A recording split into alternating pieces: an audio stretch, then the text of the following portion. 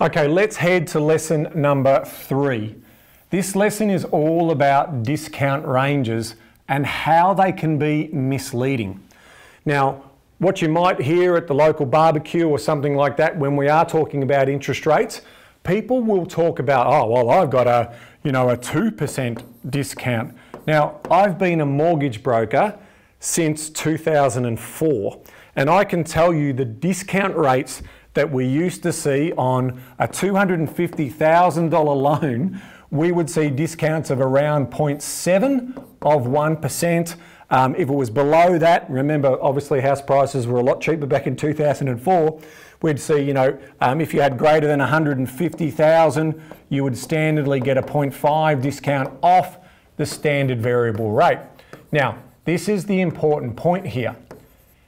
Not every lender is playing fair, and this is my point about misleading rates. So let's go and have a look now at what I'm talking about here. So I've just got two major lenders. Again, I'm coming back to the CBA, and you can see here that the CBA standard variable rate is, the comparison rate is 5.5.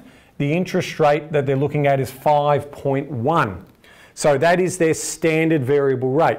Now, if I take a different example where I move across and have a look at, say, Bank of Melbourne as an example, we can see here, let's go to full screen, we can see here with Bank of Melbourne, you can see here that their standard variable rate for principal and interest is 6.37. Now, that standard variable rate at 6.37 is significantly higher than the CBA rate. So if people are at their barbecue and they're talking about, oh, I've got an X discount in terms of my discount these days, that was the old days, rightio. Now we're sort of starting to see discounts very much in that sort of 1 to 2% range. And if you're borrowing a significant amount of money, we've seen discounts as high as 2.95% off some lenders. But what does that really mean? My point being is, if people are telling you at their barbecues or at the catch-ups or the dinner parties, I've got a 2.95 discount off my loan, it's misleading. Because again, if CBA, in the example that we use, has a significantly cheaper standard variable rate than what the Bank of Melbourne are saying in terms of their standard variable rate. So the message here is really, really simple. It's not so much about the discount. So the discount is important, but it's really about the ultimate rate that you're going to pay.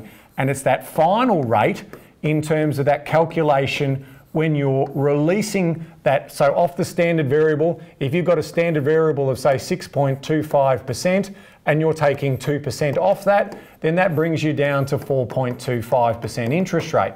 If you've got say a 5.3% interest rate with a different bank, which we just saw, and they're giving you a 1.25% discount, all of a sudden here, you're sitting at 4.05. So even though this was the bigger discount, this is the better rate. And I think that's the message here that most people need to understand. Discounts can be misleading. Ultimately, it's the final rate that you pay is going to be what value you get.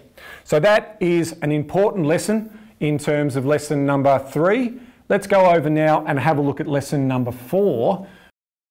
So I hope you took away the important lessons in that video and watch the other videos as well in this series. Now, you're then armed with that information to go and act yourself. But if you do want it done for you, that mortgage review I'm talking about, then why not reach out to the Empower Wealth Mortgage Broking team?